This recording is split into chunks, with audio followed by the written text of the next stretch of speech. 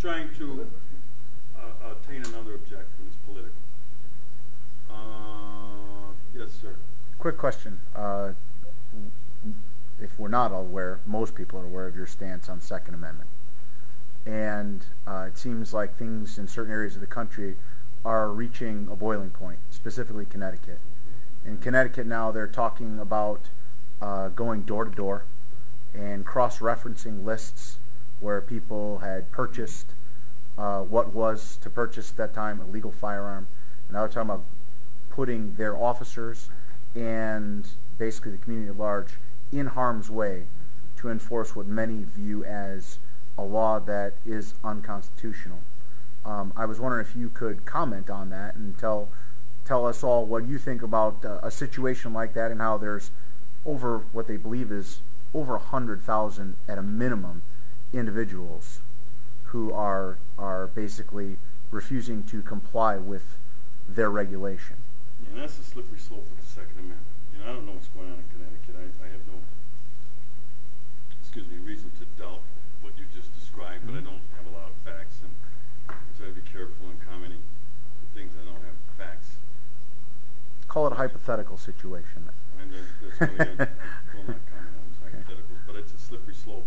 You start talking about gun registry lists and this thing called universal backgrounds. The attempt by the anti-gun people is not to keep the hands out of, they say, well, we want to keep the hands out of the felons and the mentally ill. That's not their objective. Their objective is to get a registry with which later on they can engage in that sort of abuse, and that's why I'm very against a national database for gun registry and universal background checks, because it doesn't accomplish what they claim to want to do anyway. So it essentially makes law-abiding citizens felons. This is great. I don't want to get into it. Sometimes people say, hey, would you be involved? No, of course not, right? But part of that slippery slope is, see, I don't trust courts. Right? I trust this.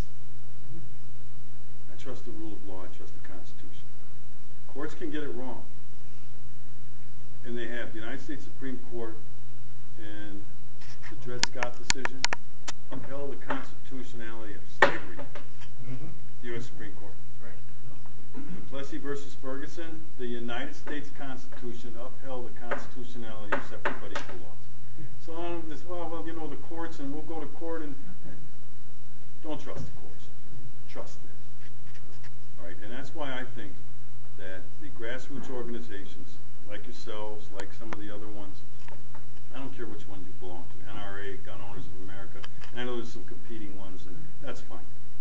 Pick one that you like, get involved with it, because these are organized efforts to fight this crap back. But you can't do it as an individual. All right? You have to be very organized. And you have to be, you have to have the money behind it to get to Capitol Hill. When you go to the United States Supreme Court and you fight some 2-year battle on a gun law, it costs a lot of money. That's why I said the individual can't do it. You'll never get a case before the Supreme Court unless you have access to some organization that's well-funded and has the lawyers who understand constitutionality, and how to proceed on these issues and make the case for you. Well, someone's got to pay for that. All right? That's how you do that, is fight these things. And I tell people, fight it with the ferociousness of a junkyard dog. Do not let these people wear this stuff away. The Second Amendment makes the rest of this stuff possible. All 25 amendments and then the 5 or 6 articles, 7 articles. The Second Amendment makes it possible. Without the second, they can take your first away. They can come and break it like this gun thing, and because what are you going to do? That's right. All right. I think it's that safe. I really do. Maybe 1 or 2 more, sir. Okay. Ma'am in the white vest there.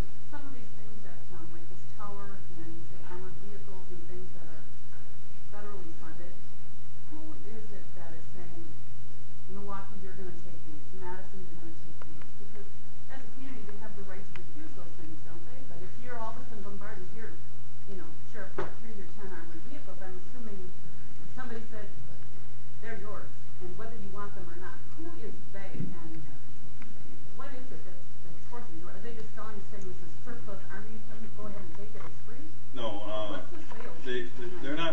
pushing this on agencies. Agencies are requesting it. So the chiefs, the sheriffs, there is a process for buying surplus Army equipment, and they have inventory lists of what they have, and they put in. You say, yeah, I want that, I want this, and same with the cell phone tower interceptor. They're not saying here, take these. These agencies are buying them, and they're getting federal grants. And this stuff's expensive. I think the cell phone tower interceptor, they're like $250,000 a unit. Wow. Okay. But there's grants. So the agency applies for the grant, and they don't have to get it through the budget, which means they don't have to go through the budget process and a budget hearing, and that's how they're kind of getting around, which is why you're going to want to know. Yeah, because it's my money. It's my input to the federal government. Check. Federal government's still your money. I keep forgetting who the government is. They never knew who it was. All right, it says we the people. It doesn't say we the politicians. It doesn't say we, Capitol Hill. It says we the people. Yes, ma'am, in the turquoise, I think it is. Is that what it is? Is that what the color is? Yeah, it's seafoam green. I guess I need to go to my Ralph Lauren color chart and get the latest. It's turquoise to me. Okay, yeah, go ahead. This sort of goes along with what she was saying. There have been more and more news articles that are even coming out and being taken in mainstream media about helicopters doing night patrols over residential areas, tanks rolling down Main Street. Is that military or is that police? And what is this? Well, be careful with, and like I said, I'm not here to judge the accuracy or the accuracy of what you're saying, what you're describing. But some of this stuff is, people are, it's anecdotal. I'm not saying it's not happening. I can only base it on what I know is happening. That stuff's not happening here. And if you think it is, check with me and I'll do some research to find out if it is. All right, I'll give you another one, drones.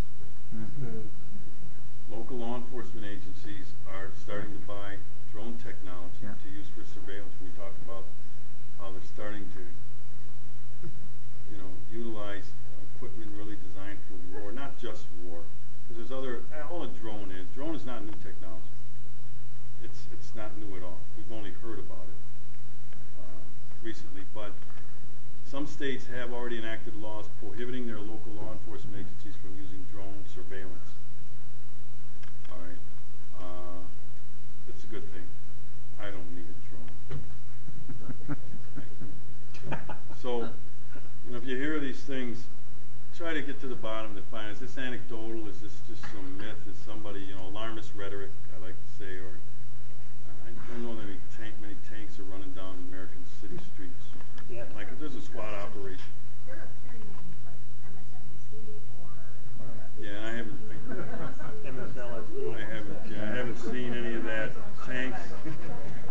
Wow, no local law enforcement agency needs a tank. Armored vehicles because it can withstand. You get in a firefight and whatnot. Yeah, but So that's about all I can say about that. All right, yes, sir. I have a question regarding like NSA spying photography. We heard recently that the Boston Marathon's coming up. We saw the Seminary Brothers in couple camera shots that were walking past shops and whatnot. They're talking about adding another 400 cameras in that city for this Boston Marathon. But I was wondering if you ever heard of the thing called the Gigapixel or Gigapix project. I think this started off as kind of an innocent thing. They do it at Lambeau Field before a game. It takes about, I'm a commercial photographer. It takes about 10, 15 minutes. They photograph the entire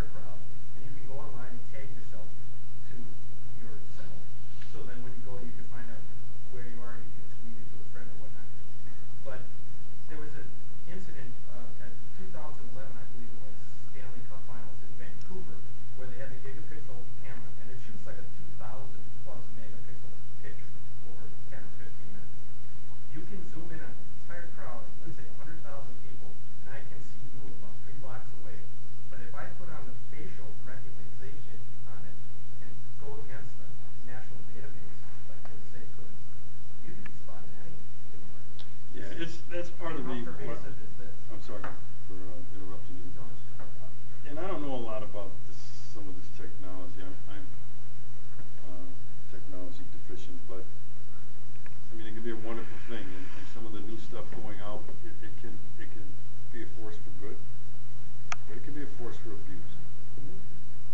So there may be some situation where you have some high-profile event, and you want that.